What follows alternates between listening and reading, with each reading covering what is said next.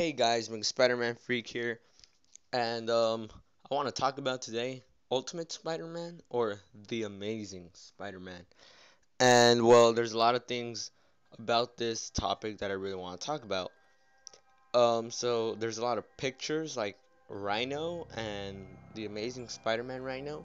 If we compare those two together, like on this picture, we compare those two together, we can see the resemblance. I know Mark Webb really wants to stay away from the Raimi trilogy, but then again, he's making it more. I mean, he should have just called it Ultimate Spider-Man, not the Amazing Spider-Man, because now it's just more going into the Ultimate Spider-Man series.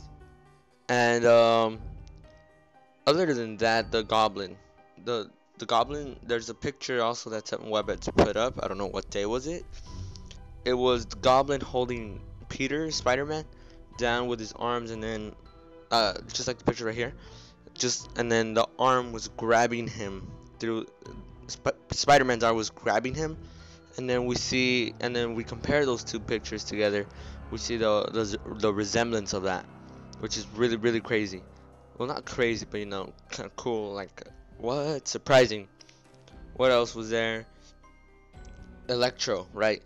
Mark Webb chose the ultimate version of Electro when he knew that there was the Amazing Electro, the Amazing Spider-Man Electro from the comics, with the original costume with like that tornado. No, not tornado, like thunder mask.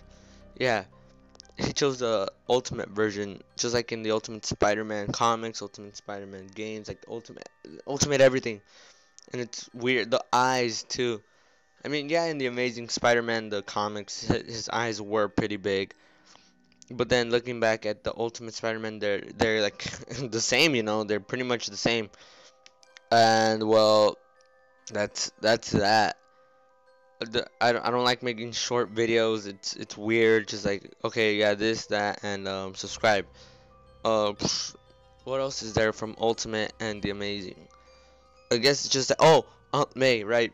A few months ago, nah, yeah, like a month ago, I uploaded a video called the Aunt May Theory, and I talk about Aunt May knowing that Peter is Spider-Man. That Peter's Spider-Man, and well, in this movie, it looks like she knows that Peter is Spider-Man, and I'm not gonna go deep into that. You guys check the video out. I'll put the link of that in the description below.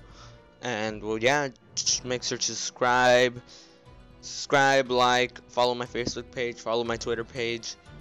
That's pretty much it, guys. Thanks, subscribe, and I'm gonna swing away.